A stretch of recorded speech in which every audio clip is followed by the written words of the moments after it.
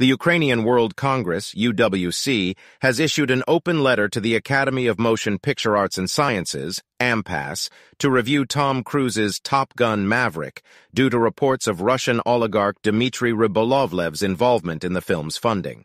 The UWC expressed its serious concerns over Russian influence in Hollywood and called for the Academy to explicitly reject films with any direct or indirect investments by Russian oligarchs or other enablers of Russia's genocidal war on Ukraine.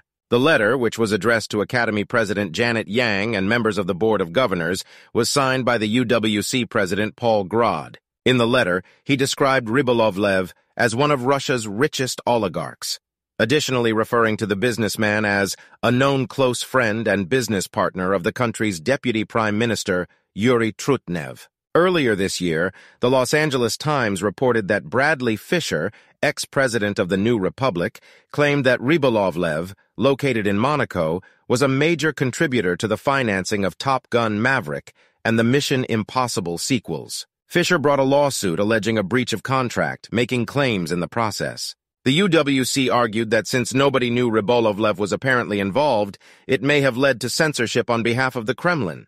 The organization has a compelling case to make.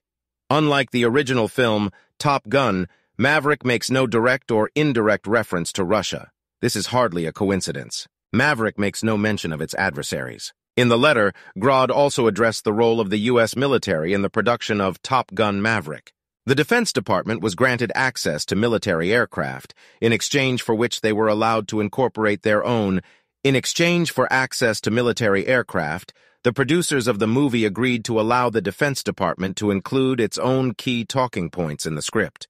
Perhaps equally important, the script. In order to obtain the backing of the Pentagon, it was essential that the script be composed in a way that would make the military look favorable.